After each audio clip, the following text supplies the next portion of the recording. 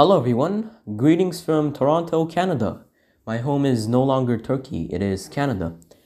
I hope one day I will be accepted into the Canadian Space Agency. It's my dream.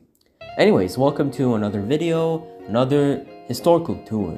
This playlist is going to be updated today. As you know, I am trying to connect historical events with space stuff, so that's why I created this playlist. So anyways, there were many innovative scientists and historical leaders throughout history, and out of these innovators, there were people who made innovation out of astronomy by looking at the skies. In this video, I'll be talking about the three innovators or the legends of astronomy: Galileo Galilei, Nicolaus Copernicus, and Johannes Kepler. There are of course many other astronomers that made a change throughout the history, like Tycho Brahe.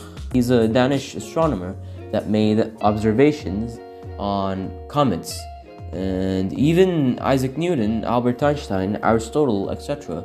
were big innovators studying the cosmos. But Copernicus, Galileo, and Kepler are the astronomers that are known the most, and they're mainly astronomers, while Newton and Einstein were mainly physicists. So that the chronological order can follow, let's start with Nicolaus Copernicus, the first father of modern astronomy. Nicolaus Copernicus was born on February 19th, 1473 in Torun, Royal Prussia, in today's Poland, and died on May 24th, 1543 in today's Poland. It was actually like 10 days ago. I wish we remembered his death anniversary. He was a Renaissance polymath, which means he had plenty of different careers. He was an astronomer, mathematician, physician, scholar, diplomat, governor, Catholic canon, and an economist. Nicolaus Copernicus was, no shocker, the beginner of the Copernican revolution. The Copernican revolution was an astronomical revolution that supported that the Earth was moving around the Sun, not vice versa, basically heliocentrism. Heliocentrism is basically a movement supporting the Earth moving around the Sun. A contributor to this was Aristarchus of Samos. In his works, he also stated stuff like the Earth isn't the center of the universe, but it is the center of the lunar sphere. The distance of the Sun from the Earth is very long, etc. And he also is known for the quantity theory of money, which states that the general price level of goods and services is directly proportional to the amount of money supply. Something about economy and stuff, you know, you can research about it, because this is average astronomy fan, not average economy fan. Anyways, so Copernicus was an important figure in the scientific revolution. He took the thought of heliocentrism to the next level, and he became the father of modern astronomy with starting the Copernican revolution. And there are basically a lot of other stuff we can talk about Copernicus. I mean, he's considered as the father of modern astronomy. So in every video's description, I am putting sources. You can go there and research more about him.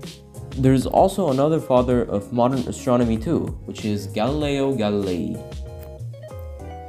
Galileo Galilei was an Italian astronomer, physicist, mathematician, engineer, and philosopher, born on February 15th, 1564 in Pisa, Italy, and died on January 8th, 1642 in Arceti, Italy. He's known for discovering 3/4 of the solar system. He has discovered Mercury, Venus, Mars, Jupiter, and Saturn. He was the first to use a telescope in 1609, with a telescope invented by Hans Lippershey in 1608. So he discovered the planets between 1609 and 1610, while also discovering the surroundings of the gas giant Jupiter. He has discovered its moons Io, Ganymede, Castillo, and Europa, and he has made the telescopic proof of the phases of Venus. And of course, his most important discovery proved that the Earth revolves around the Sun. Like Copernicus, basically, he was contributing to the Copernican revolution. Even though Copernicus's idea of heliocentrism developed the flow of the scientific and astronomical knowledge, the administration governed by scholastic thought did not allow it, and it was rejected by the churches. And that's a false fact. Yeah, usually in schools, it is told to us that Galileo got punished by the church because of heliocentrism, but Copernicus also thought about heliocentrism before, and the church even accepted heliocentrism. The main reason Galileo had a lifetime house arrest was saying that the Bible says what is good and right, but it only educates us morally. And for science, we have to look to nature and make observations. And with saying this, Galileo Galilei has broken the most important rule. Commenting on the Bible is the church's job. If you read The Hunchback of Notre Dame, you would know that churches back then weren't really in a good shape. There was an oppressive system of the Catholic Church.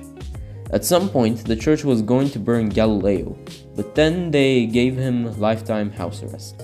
Galileo may have been punished by the Catholic Church, and in the rest of his life he may have been sad, but he went on to become an important figure in science that even the Catholic Church today is respecting. Another important figure is Johannes Kepler.